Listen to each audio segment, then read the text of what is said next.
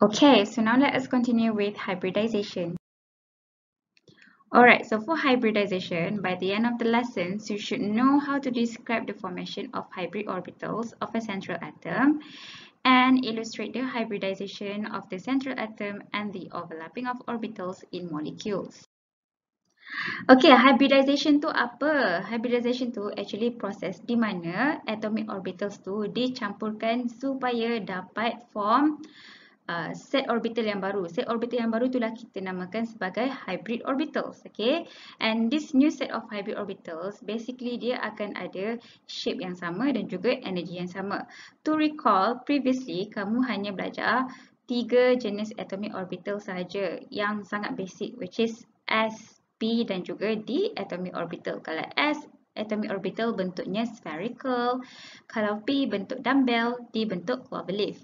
And then this S, P, D dan juga F atomic orbitals, mereka ada energy yang berbeza. S has the lowest energy compared to D. Okay, tetapi akan ada di mana sesebuah atom tu dia tak akan cukup dengan hanya ada S orbital, P ataupun D orbital.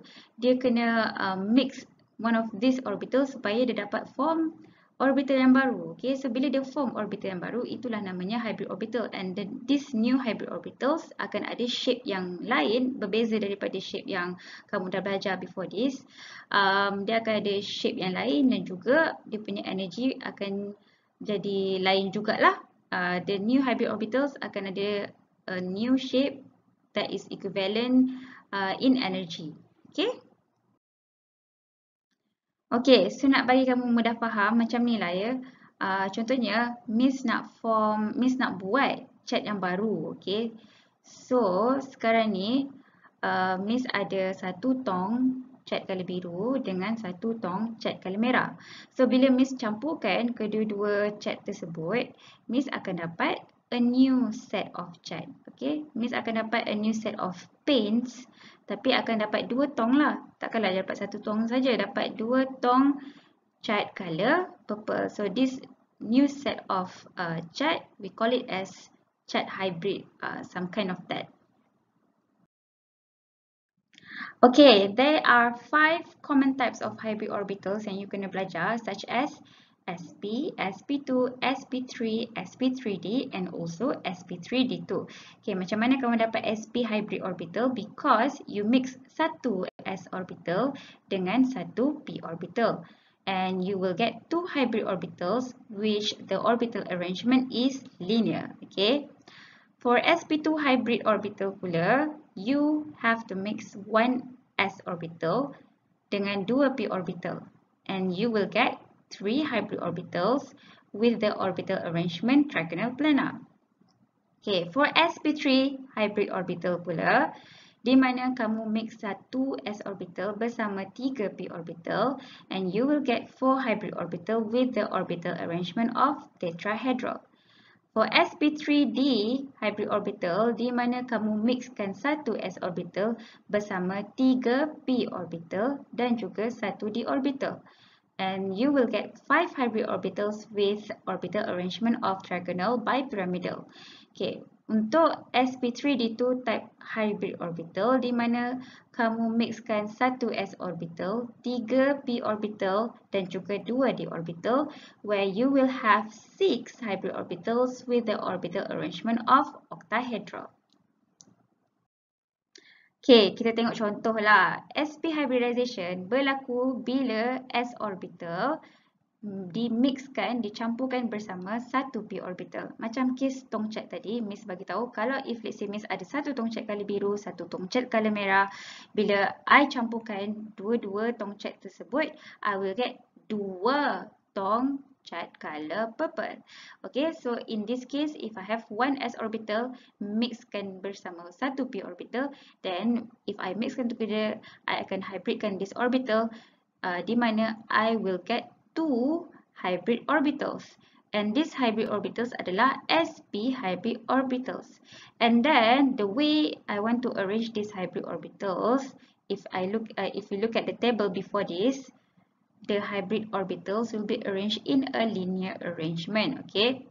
I know that some of you guys will feel like, oh, apa shape dia sama macam dumbbell. Shape dia kebetulan je sama macam dumbbell. Okay, tapi it is not p orbital. Okay, this is sp hybrid orbital. Nampak serupa tapi tak sama. That's why you need to label lah. This is sp hybrid orbital. This is p orbital. Okay. Next ialah sp2 hybridization. sp2 hybridization berlaku di mana satu s orbital dicampurkan bersama dua p orbital. 1 campur 2, 3. Kiranya bila I mixkan mereka ni together, I will get 3 hybrid orbitals. Ketiga-tiga hybrid orbitals ni adalah sp2 hybrid orbitals. Kalau if you look at the table before this, sp2 hybrid orbitals will be arranged in a trigonal planar way. So ni adalah bentuk orbital sp2 yang baharu. Bentuk dia mestilah disusun seperti bentuk trigonal planar. Okay, so this hybrid orbital bentuknya macam ni adalah sp2 hybrid orbital. Okay, bentuk dia trigonal planar. Okay, sebelum Miss nak go further pasal hybridization ni, okay, so if let's say you ada soalan mengenai hybridization kan, apa yang you kena buat ialah, if let's say dibagi molekul tu, you kena draw the Lewis structure of the molecule. Sebab from the Lewis structure, you akan tahu the electron arrangement of your molecule. And after that, you can predict the molecular geometry of the molecule after you dah kira formal charge and dah tahu that is the most plausible Lewis structure for the molecule. Okay. And after that, you tengok dekat central atom tu, you need to figure out dia punya electronic configuration di dalam bentuk orbital diagram. Nyatakan dia punya ground state of the central atom, excited state, if ada. Kadang-kadang tak ada pun. Okay, tengoklah kepada keperluan. And then bagi tahu the hybridized state of the central atom. And after that, barulah you draw and label the hybrid orbital for the whole molecule. Okay, and then you need to state a brief explanation of the molecule, such as bagi tahu the type of hybridization in the central atom, what is the basic geometry, what is the actual molecular geometry of the molecule, and the bond angle. I know that you might not understand about apa yang Miss cakap ni, tapi nanti Miss akan go through lah about hybridization question ni one by one, sampai you boleh relate apakah steps by steps yang Miss dah bagi tahu ni. Okay? Without further ado, Miss nak terangkan one of the common types of hybrid orbital dahulu, which is sp3. Kenapa Miss start dengan sp3? Because from the sp3 hybrid orbital, kalau pembukanya Miss terangkan pasal sp3, insyaAllah kamu akan boleh nak faham pasal sp2, sp3d dan juga sp3d2. So Miss nak start terang dulu dengan sp3 hybrid orbital. sp3 hybridization berlaku di mana satu s orbital dicampurkan bersama 3 p orbitals, makanya you will get a new set of hybrid orbitals sebanyak 4. 1 campur 3, 4. So kamu akan dapat 4 sp3 orbitals. Okay, so if you treat this as kelopak bunga, so you akan dapat 4 kelopak bunga sp3. So bila kita cantumkan 4 kelopak ni, okay, dia punya hybrid orbitals yang terjadi, bentuk dia akan adopt tetrahedral geometry. So this is tetrahedral geometry, okay, di mana bond angle dia adalah 109.5 degree. So sp3 hybrid orbitals should be looking something like this. Okay, so sila lukis. Okay, so kalau you tak tahu macam mana, tak dapat any idea how does it looks like, you ingat balik, kita dulu ada belajar pasal tetrahedral geometry kan, di mana central atom A and then ada 4 electron pairs and then terminal atom X. Okay, so apa yang berlaku kat sini, this is shape tetrahedral. Okay, shape dia macam kaki ayam lah, ada yang cakap macam umbrella terbalik lah. This is shape tetrahedral. So you kena penting nak dapat shape yang betul tu ya. So kena lukis elok-elok. So kalau kamu nak lukis hybrid orbital, you ikut saja shape tetrahedral untuk hybrid orbital sp3 lah. sp3 bentuk dia macam ni. Jangan pula kamu buat macam kelopak bunga macam ni. Salah. Okay. Alright. Lepas tu, this is the new hybrid orbital kan. Untuk sp3, sp3 adalah hybrid orbital. Inilah bentuk sp3 hybrid orbital. Okay, bentuk dia macam bentuk tetrahedral. And please label and mention kat setiap kelopak tu adalah kelopak sp3 because kan kamu form 4 sp3 punya kelopak. So you wajib tu labelkan dekat each of the kelopak sp3 because this is actually the hybrid orbitals for sp3. Okay, dia tak ada bentuk S, tak ada bentuk P, bentuk dia macam ni, bentuk tetrahedral, orbital tetrahedral. Okay, tadi Miss dah ajar kalau let's say sebelum kamu nak mula buat soalan hybridization, kalau dibagi molekul, kamu tak tahu molekul tu ada what type of hybridization at the central atom, you need to follow the step by step yang Miss dah bagi tahu tadi kan. Okay, step yang pertama, lukis dahulu Lewis structure untuk molekul yang dibagi. In this case, dibagi molekul CH4. So, dia nak tahu the hybridization of the central atom carbon in CH4. Okay. So, sekarang ni lukislah Lewis structure untuk CH4 di mana kamu kira dulu total valence electron untuk this whole molecule which is ada sebanyak 8 sebab carbon ada 4 valence electron, hydrogen ada 1 valence electron, 1 kali 4 dapat 4, total 8 valence electron for this whole molecule. Next, you lukis Lewis structure for the molecule by drawing the skeletal structure first between carbon dan hydrogen dan connectkan between atoms with a single bond and then octetkan everything. So hydrogen dah octet dah sebab dia dah duplet, carbon pun dah octet, and count back all of the electrons at the structure. So now you dapat 2, 4, 6, 8. Okay, 8 elektron dekat dia punya bonding pair at the carbon atom. That means this structure ngam lah sebab ada total 8 elektron pun dekat structure ni. Okay. So sekarang ni, you tengok dekat central atom dia. Central atom dia adalah carbon. Okay. And then carbon ni, you look at the carbon. How many electron pairs at the carbon? Ada 1, 2, 3, 4. Nak kira lone pair, you need to count the bond, the bonding pair campurkan dengan electron pair. So sekarang ni, this carbon ada 1, 2, 3, 4 electron pair. Okay. This carbon ada 4 electron pairs. Kalau your central atom ada 4 electron pairs, meaning the electron arrangement should be arranged in a tetrahedral manner. And if you look at the table yang Miss dah show tadi, kalau tetrahedral, that means your central atom akan ada hybrid orbital sp3. Okay? And then since electron arrangement is tetrahedral and your carbon memang tak ada langsung lone pair, therefore the molecular geometry for CH4 pun akan jadi tetrahedral as well. Tapi sekarang ni, if nak tahu the hybrid orbital for the central atom carbon ni, it's gonna be sp3. Okay, it's gonna be sp3 since that dia punya electron arranged in a tetrahedral manner. Okay.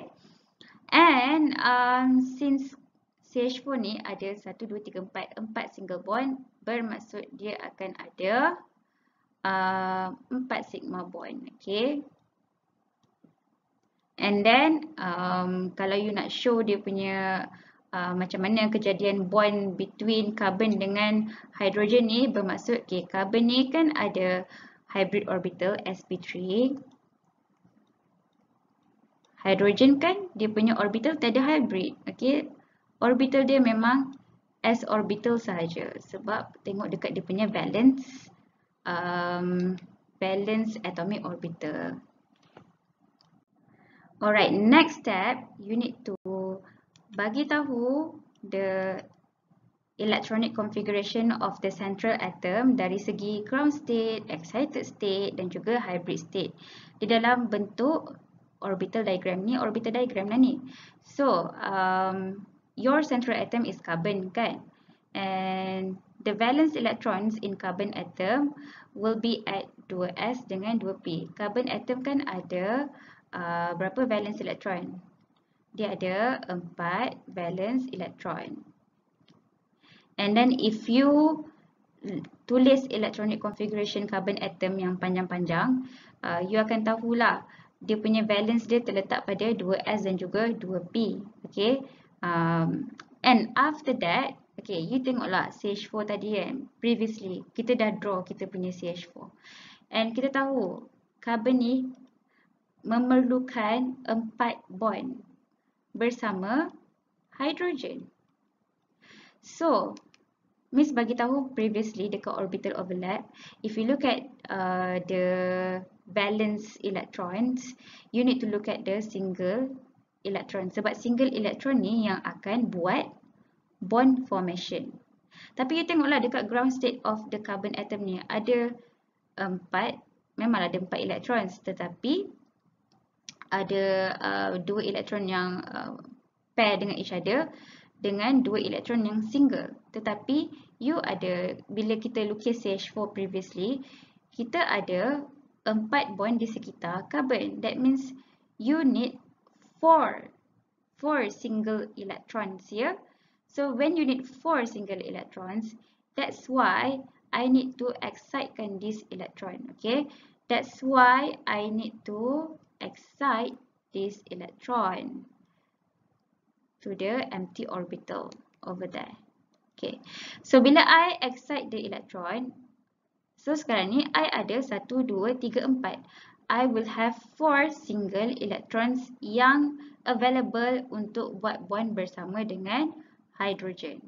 Okay, so sekarang ni bila I ada 4 single electrons and I memerlukan 4 elektron ni untuk buat bond dengan hydrogen. Okay, therefore I need to mixkan, okay, I need to mixkan 1s orbital bersamakan dengan 3p orbital.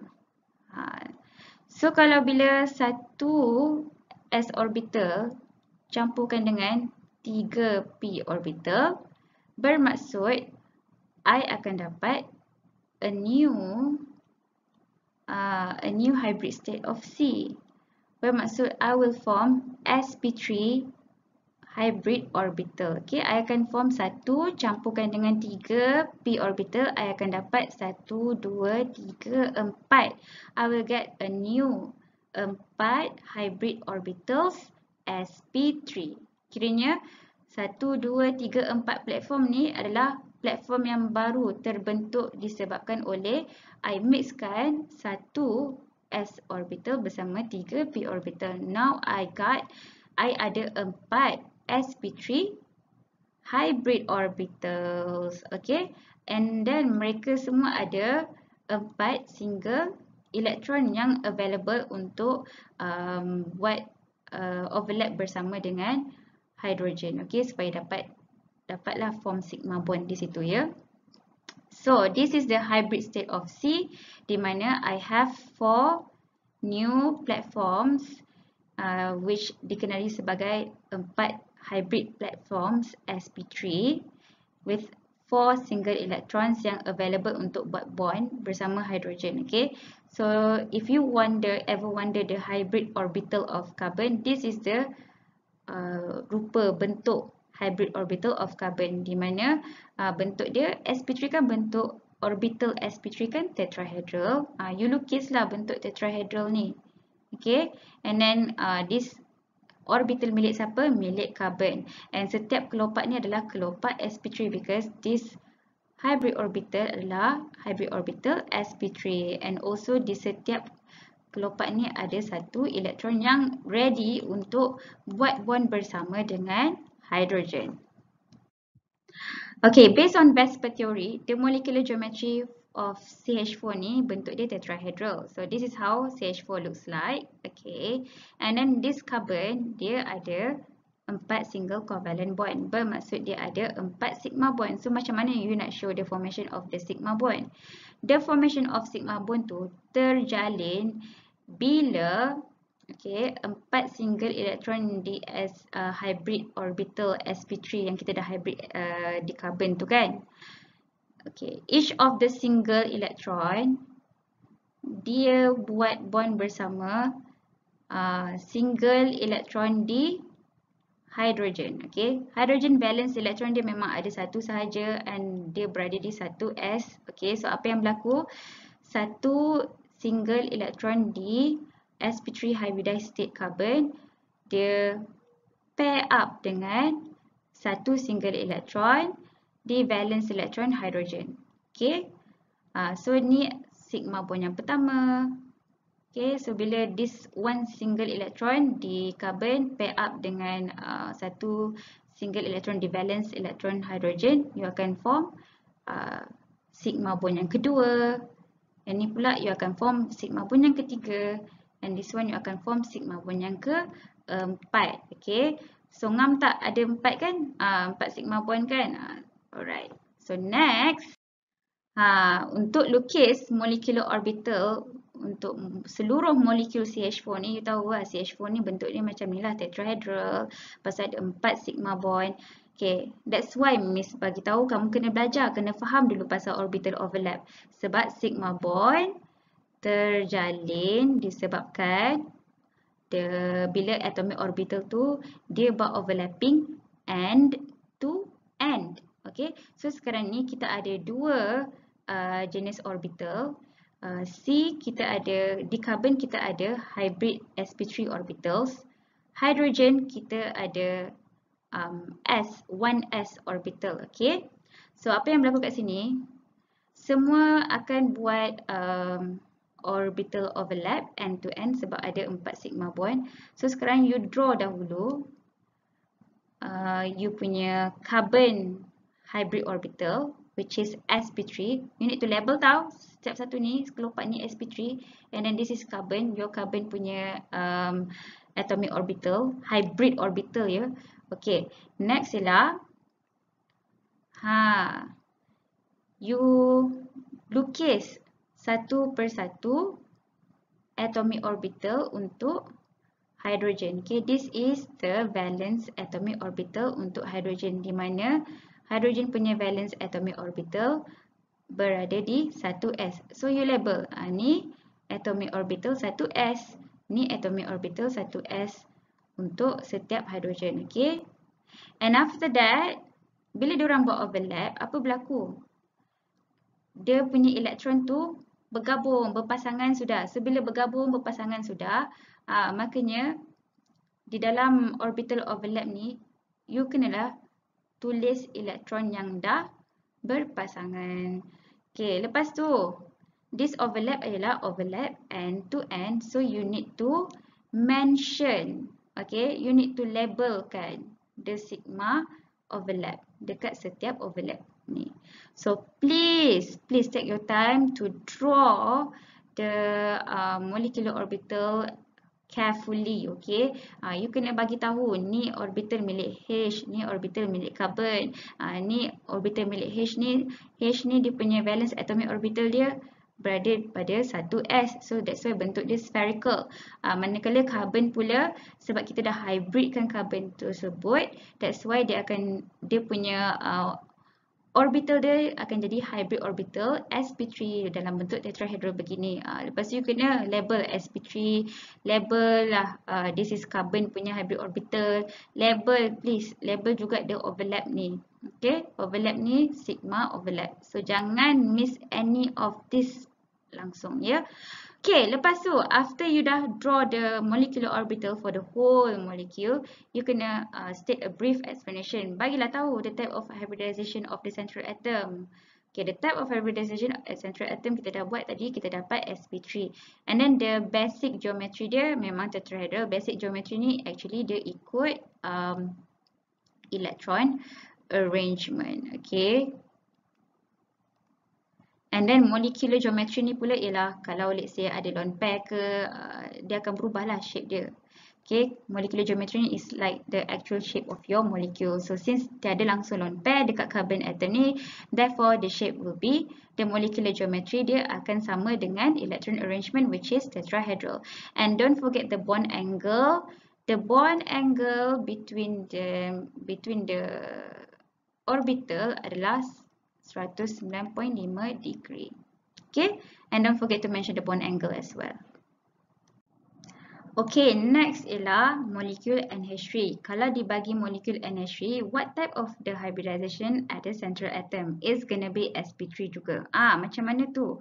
Okay, nak tahu macam mana, you lukis dulu Lewis structure untuk NH3. So, bila you lukis Lewis structure untuk NH3, you kiralah total valence electron for the whole molecule. Nitrogen ada 5 valence electron. Okay, hydrogen pula ada 1 valence electron. Tapi sebab ada 3 hydrogen, 3 kali 1 dapat 3, 5 campur 3, 8. So, for this whole molecule, ada sebanyak 8 electrons that needs to be in this structure. So, bila you lukis the Lewis structure of the NH3, you buat skeletal and lepas tu H di sekitar. Lepas tu bila you connectkan between the atoms, you need to connect it with the single bond dahulu. After that you octetkan everything. Okay, hydrogen dah duplet, nitrogen sebabkan 2, 4, 6 single bond, baru ada 3 single bond. So ada 6 elektron, tak cukup lagi 2. So 2 tu akan jadi lone pair.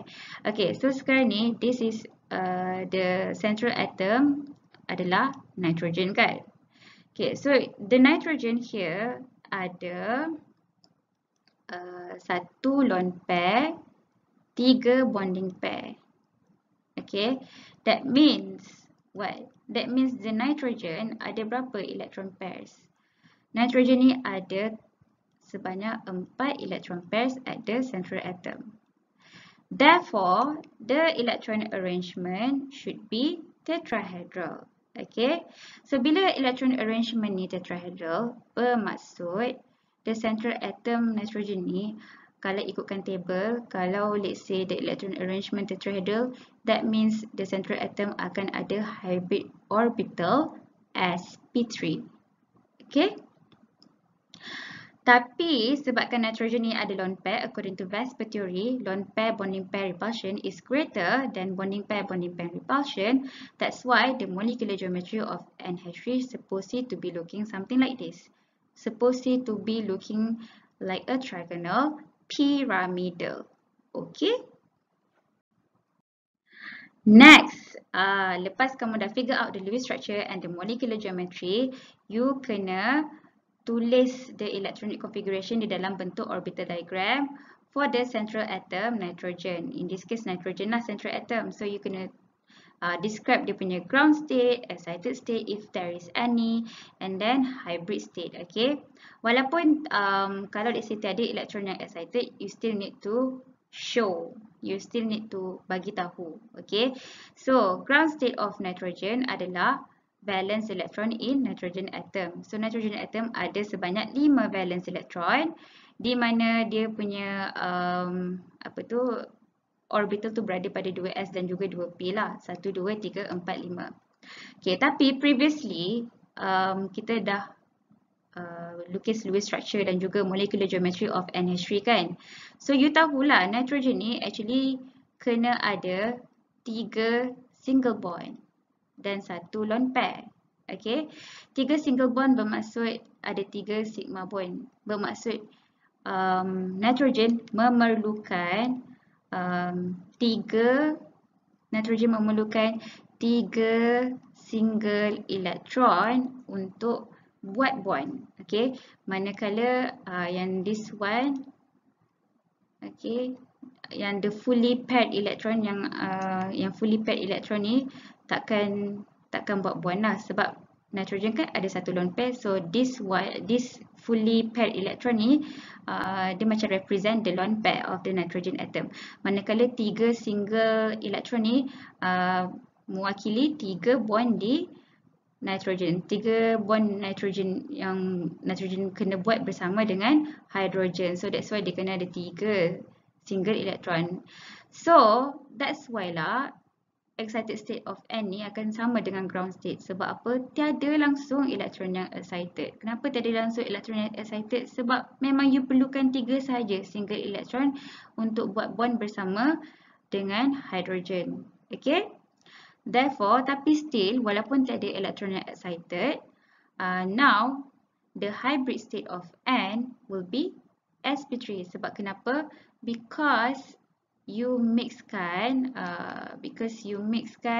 satu orbital S bersama 3 p orbital. 1 campur 3, 4. So dia akan form 4 orbital yang baru lah. Okey, 4 hybrid orbital yang baru yang dinamakan sebagai sp3. Okey. Di mana this one tak akan digunakan untuk buat bond, tetapi 3 yang akan available untuk buat bond. So if you need to draw the hybrid orbital of N, so this is hybrid orbital N looks like. Okay, bentuk sp3 kan bentuk tetrahedral, and then satu elektron di each of kelopak ni, ada kat 3 kelopak ni sebab dia dah ready nak buat bond bersama dengan hidrogen. Okay, yang satu kat atas ni pula ialah sebab apa? Sebab lone pair. Okay, according to Vesper theory, bentuk NH3 ni sebenarnya bentuk dia adalah trigonal, pyramidal, tetapi dia punya electron arrange in a tetrahedral way. Okay, so ada satu lone pair kat atas and then 3 bonding pair di bawah, 3 single bond bermaksud kena ada 3 sigma bond. Untuk form the sigma bond, satu elektron di hybrid state N sp3 tu kenalah pair upkan dengan satu single elektron di valence elektron hidrogen. Hidrogen memang ada satu je valence elektron kan. So bila dia pair upkan the elektron, okay, pairkan mereka, maka akan terjalinlah satu sigma bond. Okay, and then for the next single electron, bila I pairkan dengan satu single elektron di valence elektron hidrogen, I akan dapat the next sigma bond. And this will be the third sigma bond in NH3. Okay, so macam mana you nak draw a complete molecular orbital for the whole molecule, since this is the supposed shape of your NH3 molecule, di mana bentuk dia adalah bentuk trigonal pyramidal, tetapi elektron dia arrange di dalam bentuk tetrahedral. Okay, and since that nitrogen punya hybridization dia adalah sp3, that's why dia punya hybrid orbital dia, bentuk dia tetrahedral. Okay, so mention kat setiap kelopak ni sp3, sp3, sp3. And then yang this fully paired electron ni, yang ada pasangan ni, dia represent the lone pair, and the single pair electron ni akan ready untuk pair dengan setiap single electron di hydrogen atom. Okay, hydrogen atomic orbital 1s. Okay, so the way you want to draw this out, okay, you draw lah hybrid orbital nitrogen dahulu.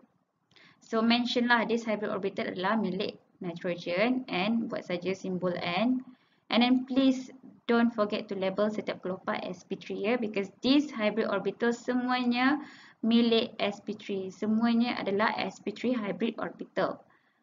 And then this one, kenapa I letak dulu, because this one adalah lone pair, dia tak akan terlibat di dalam mana-mana bond formation pun. Okay, yang terlibat dalam bond formation ialah this single electrons. So dia apa yang akan berlaku, because you nak buat 3 sigma bond kan, that means you akan buat overlapping end to end. Okay, overlapping end to end of 1s atomic orbital hydrogen bersama sp3 hybrid orbital nitrogen. Okay, so you akan draw 3 spherical, 3 bentuk bulat, 1 s orbital hydrogen. Okay, buat end to end. Okay, sebab kita nak show mereka buat sigma bond tu. Okay, sebabkan mereka dah pair up, that's why the electron tu dia dah berpasangan. So bila dah berpasangan, jadi tulislah the electron yang dah berpasangan tu. And since that this overlap ialah overlap end to end, so it's a sigma overlap. So you need to mention the sigma overlap. Okay, so please take your time to draw this carefully. Okay, draw elok-elok bentuk tetrahedral. Okay, lepas tu biar kasih besar sikit supaya kamu boleh label dekat dalam orbital tu orbital apa. And then boleh lukis siap elektron. Lepas tu with the overlap punya simbol tu, jangan lupa letak. So the type of hybridization in the central atom nitrogen adalah sp3. If sp3, you will know that the electron arrangement, the basic molecular geometry untuk sp3 adalah tetrahedral. Tetapi the real molecular geometry, since that the nitrogen ada lone pair, so according to Vesper, lone pair bonding pair repulsion is greater than bonding pair repulsion. Therefore, the real molecular geometry of the NH3 is trigonal pyramidal with a bond angle less than 109.5 degree. Okay, so dia punya bond angle dia adalah less than 109.5 degree. Okay, for the last example untuk sp3 hybridization yang Miss nak tunjuk kat sini ialah water molecule. Okay, water molecule H2O, the central atom dia adalah oxygen. So if you nak tahu the hybridization of the central atom oxygen in H2O, you need to draw first the Lewis structure untuk H2O. So count the total valence electron untuk H2O, di mana you akan dapat sebanyak 8 valence electron yang needs to be distributed di dalam molecule H2O. And next you draw the skeletal structure, di mana you letak oksigen di tengah-tengah, hydrogen di terminal, and connect between the atoms with a single bond. And after that, bila you octetkan everything, like oksigen ni, bila you octetkan oksigen, you will find that you will have 2 lone pairs in the central atom oxygen. Okay, so bila you count back, tengok total valence electron sama, then therefore this is the most possible structure for H2O. Okay, and then you punya central atom kat sini oksigen kan? Okay, oksigen ni, central atom oksigen ni dia ada 2 bonding pair dan juga 2 lone pair. Bermaksud apa? Bermaksud this oksigen ni dia ada 4 electron pairs. Okay, the oxygen atom ni ada 4 electron pairs. So if you know the electron arrangement for the central atom yang ada 4 electron pairs should be tetrahedral, and according to the table yang Miss dah tunjuk tadi, kalau let's say the electron arrangement tetrahedral, bermaksud the central atom akan ada hybridization sp3. Okay, that means orbital hybrid oxygen ni adalah sp3. Memanglah electron arrangement dia tetrahedral, tetapi because ada 2 lone pair dekat oxygen atom, according to Vesper theory, lone pair punya repulsion is greater than lone pair bonding pair repulsion and is greater than bonding pair repulsion. Therefore, the molecular geometry for H2O sebenarnya adalah bent or V-shaped. Okay, so this is the real molecular geometry untuk H2O. Okay. Kat sini you nampak oksigen ni ada 2 lone pair dan juga 2 bonding pair ataupun ada 2 sigma bond. Okay. Therefore, you need 2 single electron di valence electron oksigen. Okay. Alright, the next step ialah you need to write the electronic configuration di dalam bentuk atomic orbital for the ground state of oxygen, excited state oxygen dan juga hybrid state oxygen. Okay, so ground state of oxygen adalah valence electron in oxygen atom. Oxygen dia punya valence period dia berada pada period yang kedua dan juga dia punya block dia adalah P block. Okay, so if you look at here, ada 2 complete pair of electron dan juga 2 single pair. Kiranya ngam lah tu, because if you look at previously, bila kita lukis Lewis structure of H2O, it seems like we need to have 2 single electrons untuk be readily supaya dapat buat bond. Okay, supaya dapat buat sigma bond bersama hydrogen atoms. Okay. Alright, so the excited state of oxygen, tulis juga walaupun tiada apa-apa pun nak perlu di-excited kan. Okay, sebab apa? Because memang dah ngam, kita perlukan 2 complete pair of electrons yang akan act sebagai lone pair dan juga 2 single electron yang akan readily untuk dibondkan bersama dengan hydrogen atoms. Okay. Therefore, the hybrid state of oxygen will be sp3. Sebab apa? Because kamu mixkan satu s orbital bersama 3 p orbital. And therefore, you will form a new set of hybrid orbital, which you will have 4 new set of hybrid orbitals sp3. Okay. So kalau you nak lukis hybrid orbital of oxygen, it will look something like this. Okay, di mana hybrid orbital sp3 bentuk tetrahedral, and please mention setiap kelopak tu sp3, and also ada dua lone pair. That's why ada dua. Ada dua. Okay, ada dua complete pair of electrons dan juga dua single elektron yang ready untuk dibondkan bersama, dibuat bond bersama hidrogen. Alright, according to Vesper theory, the molecular geometry of H2O ialah bent or V-shaped. Alright, and then dia ada dua lone pair kat situ dan juga dua bonding pair ataupun dua sigma bond. Sebab dia ada dua single bond kan? Okay, so now that means this is the sp3 hybridized state of oxygen kan, di mana kamu ada dua set yang cukup pair elektron dia dan juga dua set yang di mana ada satu saja single elektron di sp3 hybrid orbital. Okay, so apa yang berlaku?